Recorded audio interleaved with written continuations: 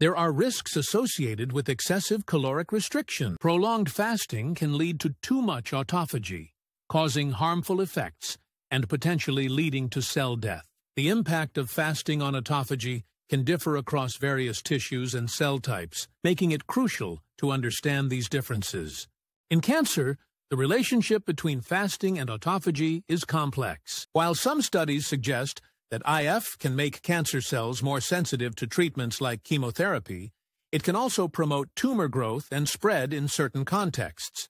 Key mechanisms through which intermittent fasting induces autophagy include activating AMPK, inhibiting mTOR, and producing ketone bodies. More research is necessary to optimize fasting protocols and fully grasp the underlying molecular processes. Controlled intermittent fasting may provide health benefits through adaptive autophagy, but excessive restriction can be harmful.